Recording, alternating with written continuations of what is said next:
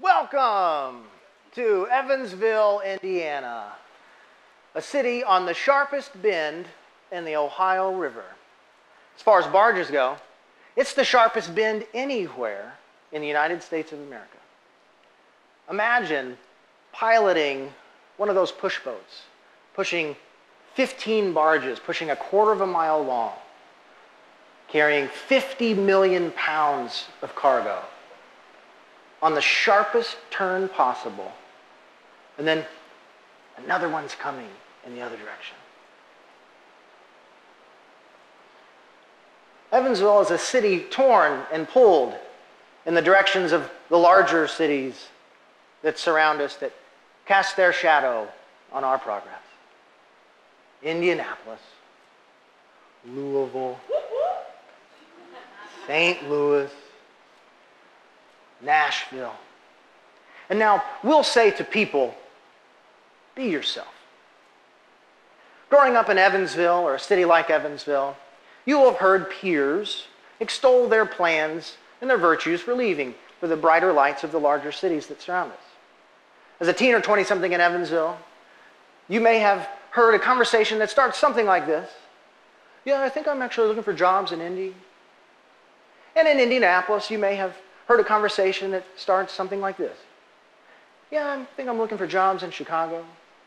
And in Chicago, it's LA or New York or London. And while there's increasing hopeful data for smaller cities, that folks from larger cities are looking for opportunities in smaller cities, the point is, we humans are incredibly good at being motivated and inspired by other places, and by being dissatisfied in our own place, wherever we are.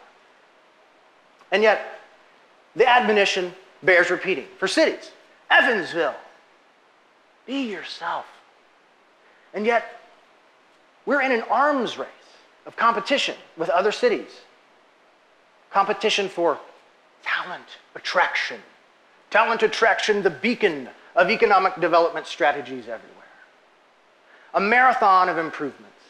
Cities cannot rest on the laurels of one project or focus singularly on one mega deal as if it were the silver bullet to cure all civic ills. No, cities, especially smaller cities, must be continuously planning multiple projects, deals on deals deep, years upon years out on a Gantt chart that reads like a never-ending scroll.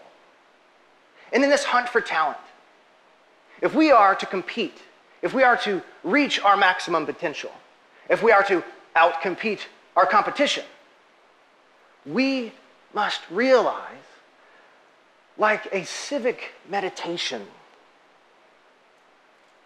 design matters for us and them. Because we're good enough, and because talent is attracted to good design like a moth to a flame. Okay, except good design doesn't kill you when you get there. Now, maybe bad design. But seriously, why then does design matter? And someone's thinking, well, because bad design might kill us. And sure, that's true. But because we are humans. It's simple. It's hardwired into who and what we are. So why is it so complicated? Because we are humans. We are so good at lacking a common narrative. We have this thing called politics. We have political divisions. We have experiential divisions. We have ability divisions. We even have this new thing called tribalism. Just kidding, that's totally not new. But one would hope that in a smaller city, these are found less, as the connectivity of a smaller city is entirely different than that of a larger city. And that's both good and bad for smaller cities. It's good because it's easier to get involved. It's easier to get a meeting. You might have been a small fish in Chicago, but now you're a big fish in a small pond, somebody might say. And while that's a little bit offensive to the pond, it might be a little bit true. In a smaller city, we'll never have the critical mass to support a boutique restaurant that sells nothing but milkshakes made from pies. and only bakes the pies to only put in the milkshakes. No. But we have a beautiful and a simpler connectivity. You really will be able to learn more people in our smaller city social network. And when it's time to leave the city for the countryside, you'll have a quicker trip over a shorter geography. You won't have to travel 90 minutes to leave the light pollution to see the Perseid meteor shower. But some things are hard because of our smaller size. You know, when everybody kind of knows everybody, sometimes that's bad. And some people prefer the greater anonymity of a larger city. That's great. But some things are harder because of our smaller city size, including design. Because good design involves a dialogue around good and then therefore bad design, you will offend somebody that you know, or that your mom knows, or that your dad knows, or that your boss knows. So you better just zip it. One interesting look at different design is in these two buildings right here. One building has gone through numerous changes on the inside in use and tenants over the years, and yet has maintained its exterior look for the most part, while the other building has essentially had one use its entire life and has had to go multiple facade changes just to try to maintain some semblance of architectural relevancy. The building on the left housed the very first Sears department store in the United States of America, right here in Evansville. And while Sears opened another store in Evansville, they kept their downtown store open for a time. They opened their next store in Evansville, and also a building of firsts, the building on the right. Washington Square Mall was the first covered mall in the state of Indiana. Take that, Indy. Well, except within about 20 years, the mall already had to undergo a heralded and complicated grand reopening. And as to the design of Sears as a business, well, history will be the judge of that one, but whether it's the design of a business or the design of a building, surely design matters. Design matters because it's who we are. Design matters because it's where we are. And design matters because it's where we are going. Design matters because it's who we are, and then therefore who we are not. We are not walruses. Now, congratulations, everybody. I want you to turn to your neighbor on your left and pat them on the back and say, we are not walruses. Go ahead and do that now. Good, good. Now turn to your neighbor on the right and say, we are not walruses. Turn to your neighbor on the right. Do it, do it. Good, good, good. And now maybe reach out both hands at the same time and just pat both neighbors on the back. And pat both neighbors on the back, come on, and say, we are not walruses. Pat, yes, yes. Good, good. And now, think about how awkward that was. Oh my gosh, he asked me to touch somebody I don't know. We are a non-contact species, like birds. You see birds up on power lines, nice little spaces between the birds. Maybe birds that know each other more, sit closer together. I don't really know. I don't speak bird. And although I don't speak walrus, walruses are a contact species, meaning they lay on top of each other as complete strangers on the beach. Awkward indeed. Indeed, we are not walruses. We are hardwired to prefer a certain type of connectivity between others, and a distance between others. And we are hardwired to prefer some sort of visual distance that we can see out in front of us, not too far, not too short, to scan for potential predators and risks. And we want to feel some enclosure on the sides and some places where we can escape for potential risks. And being not walruses, we are capable of shaping and building our environment.